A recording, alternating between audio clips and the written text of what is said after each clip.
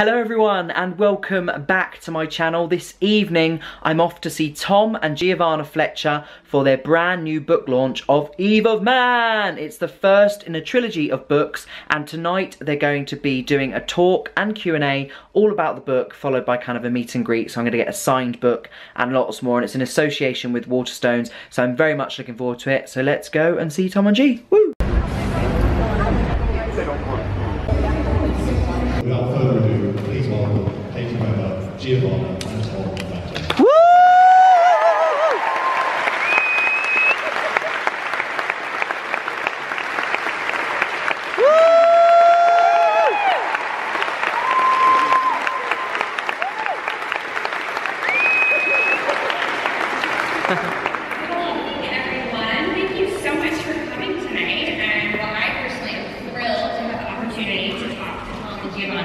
about their YA debut, Eve of Man, and this is actually their very first event Q&A together ever. So very nice.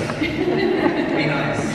And we were both writing books, and it's like, well, maybe we should do this together. And so when we then were looking, well, what's the most interesting story to tell?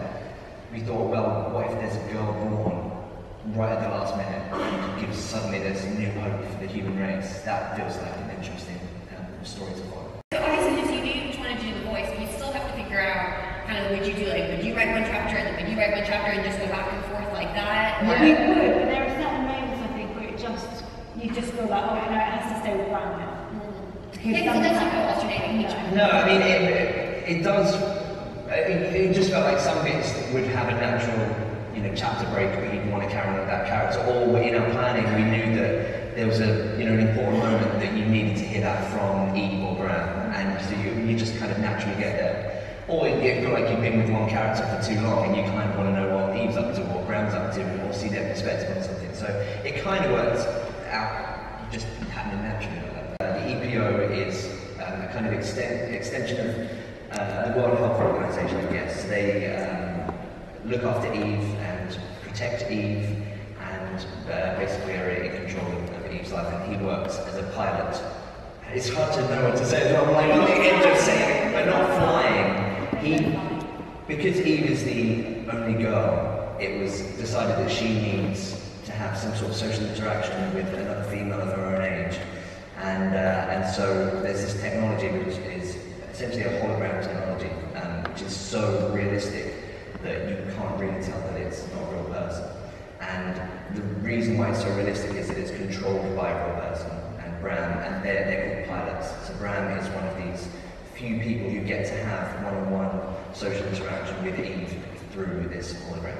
Yeah. Was there anything you kind of pinpoint that, you obviously had this conversation with your friend, but when you're working on it, was there anything that you were kind of drawing on consciously or subconsciously? We tried to watch a little bit. It's hard, you have to find the balance of looking at things that are going to inspire you, but not influence you so much that, either it's like, you find things that, that idea kind of been done already, and it really puts it down on what you're doing, or you don't want to ever subconsciously just take ideas. So it's a real balance of, because normally I don't really like reading or looking at things that are similar to the thing that I'm writing at that time.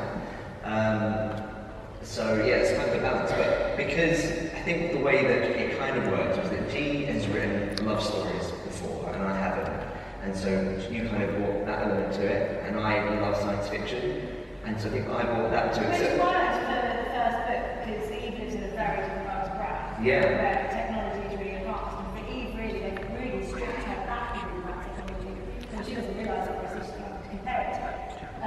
So it kind of works that way around. Yeah, what I was going to say about looking at stuff and reading stuff, I would already know of Blade Runner and things. Be like, oh yeah, this happens in Blade Runner and blah blah blah blah, and she'd be like, and so actually we have to watch this, and you have to watch this. Yeah, so there are lots of things like that where I thought, we should watch because you haven't seen it, and they're really great, and we're going to write. I think it was just Tom's excuse to watch later films. Tricked you into writing a science fiction novel. Yeah.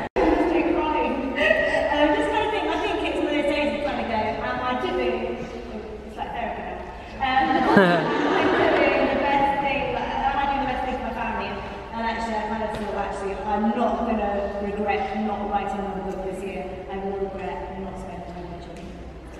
So But it's nice actually, because I always feel like, so when we were well, this one, just thinking about, when we wrote this book, we wrote this, we had some kind of, I had some kind of wonderful, I had like a baby, you had... Yeah, we were literally doing, like, the first draft of this was handed in, then while we were waiting for the edits, we both wrote other separate books, and then the edit would come back for this one when we'd hand in the other one, so we were literally just swapping over books and jumping from one voice to another, one demographic. Like, right in the middle of writing something, in the middle of writing some kind of wonderful, and Tom would go, so I've been thinking about this part, and no, say it, I can't, it can't be in my head right now. So it's nice not having that, and just being able to go, whenever we talk now, when we talk work, it's all even that. It's good. It's like, you know, when we're drawing on experiences that we've had as separate authors, those experiences are with each other, and so I think that is a massive help, a massive benefit. Plus, you know, when you're writing, you know the other one has the kids, and there's that side of it.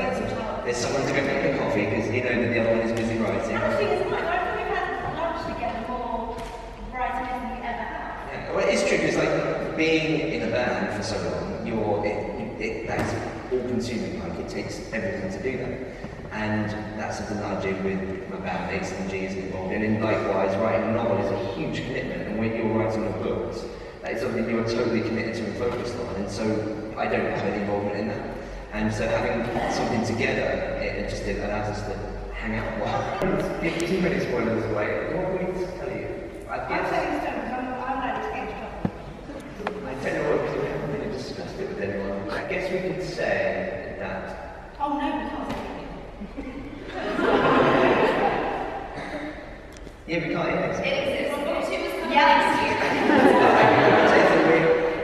can't tell you stuff about the actual contents of what is in it, but we are at the end of planning book 2. We can say that, so we know, we're now like... That's not saying anything. Nah, that's rubbish. Can't say that. Okay, wait, can we say...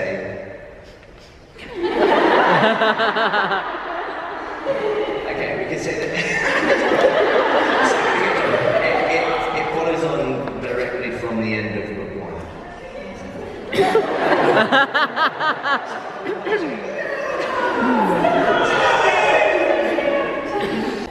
A couple in, like a collaborative couple in any kind of entertainment or in pop culture who they look up to and admire the way they work together. Good question. That's a good question. The first couple was like Jay-Z and Beyonce. Jay-Z and Beyonce. There are lots of people that we respect. I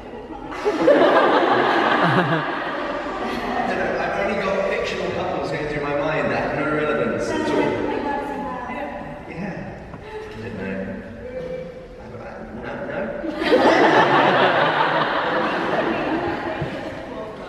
Yeah, I mean, there probably is, but... See, I'm just thinking of random people actually 20. Just throwing it out there because may as well. You've both got a lot of books out and they're all amazing, absolutely love them, big fan.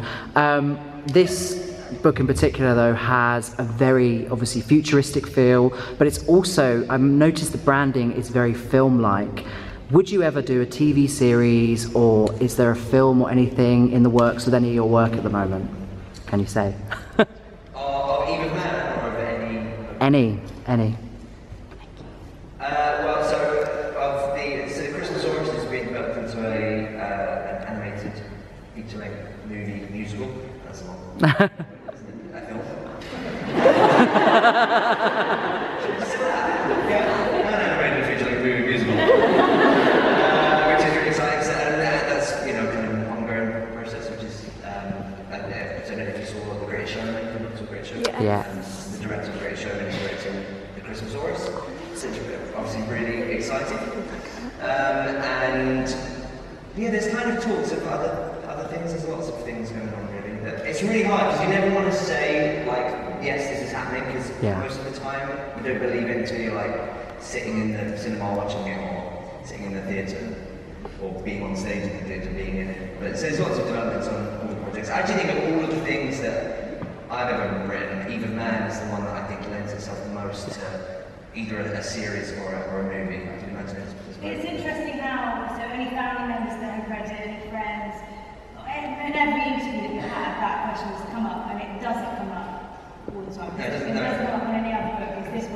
literally a family member will finish it and be like, it has to be a film, it has to be. It's very cinematic, so it's exciting. So I just got back from Tom and G's Eve of Man book signing and Q&A event. I want to say a huge thank you to the team at Waterstones for organising such a fantastic event, and a big thank you to G and Tom for signing this.